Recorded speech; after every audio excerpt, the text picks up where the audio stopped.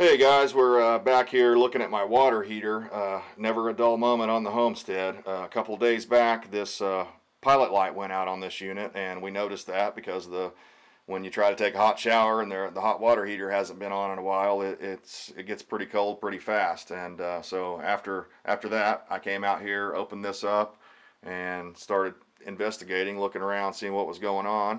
I restarted the pilot light a couple of times. It went out again later on, and as I was looking around and poking around down here, I noticed that there's water down in that bottom, that catch pan, that tray.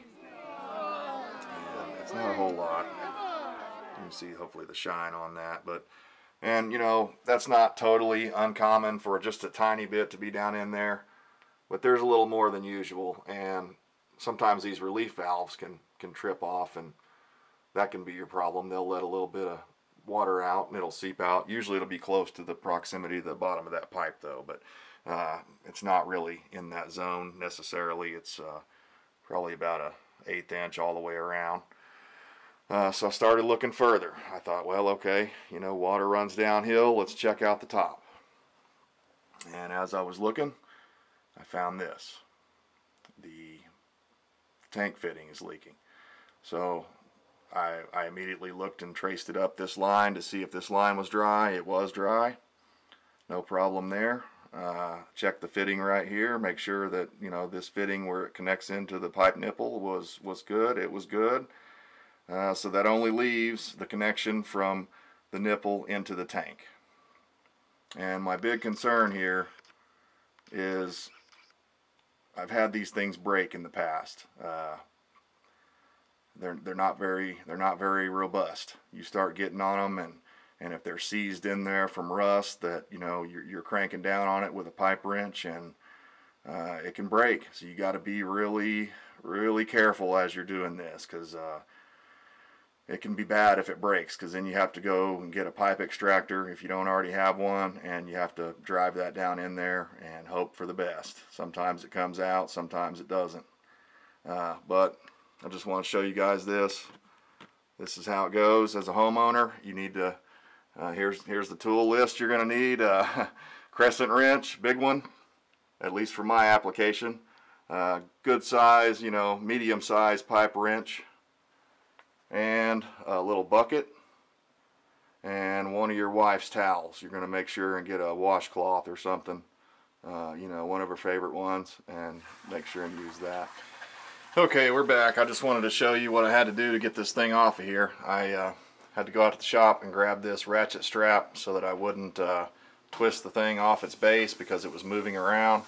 And I had to grab this piece of pipe here. It's an old piece of fencing top rail, just a short piece, but I needed a little bit more length on my pipe wrench so that I could get this thing off. And I actually had a buddy come by earlier and hold the tank, and I was afraid I was going to crush it. So what I ended up doing was this little blue thing here. That's on the inside of the pipe nipple, and it's some kind of a little flap to keep the hot water from running out or the cold water from coming back in. I'm not sure. Either way, I pulled that out of there with a screwdriver, and then I was able to take a bolt like this and drop it down inside the hole. I'm not sure what size bolt it is, just you want the biggest bolt you can get, and so that you don't crush the pipe nipple as you're trying to undo it with your pipe wrench. So anyhow, it was quite a job. I had to have a buddy come by and help hold the thing for me, and luckily after a lot of this penetrating, I used this liquid wrench penetrating oil, squirted that on there several times and waited and thought about it, and about talked myself out of doing it, but then finally I was able to break the thing loose. And this one here has an anode rod on it, so that we'll be replacing that with a new one. And make sure to put some Teflon tape on there, probably about at least 3 or 4 wraps, maybe 5 even, because you want to keep the electrolysis action down to a minimal, and plus it'll give it a little bit of lubrication as you're putting the new fitting in. So anyways, hope this helps you guys out. It was quite a job, and like I said, I had to have a buddy come by and use my biggest pipe wrench and my extension just to get the thing off of there. So good luck to you.